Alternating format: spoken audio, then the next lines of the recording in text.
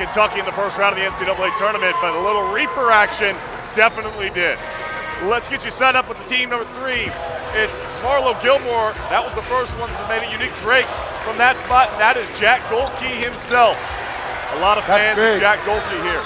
That's big because Jack isn't a two-point shooter. Oh, they have made every shot so far. That's what you do, Jack. Jack is back. Jack attack. Oh my goodness. What? They didn't win. They obliterated. They didn't miss a single shot. Are you sure they got it off?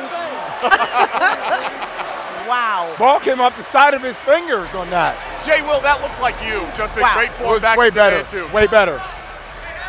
Angel Gray, what do you make out of what you just saw? I thought Marlow Gilmore was a dunker. No, left Turns out he should be in every contest. Unbelievable outcome as they absolutely ran through the competition. The time was 1:03 to beat. There was 37 seconds left to go on the clock. Gilmore hit the 3. Yeah. Gilmore hit the half-court shot. They made every shot. Didn't miss.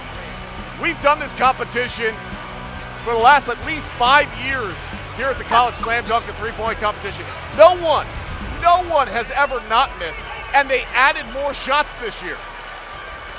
Doesn't surprise me with Jack Gohlke. Doesn't surprise me at all.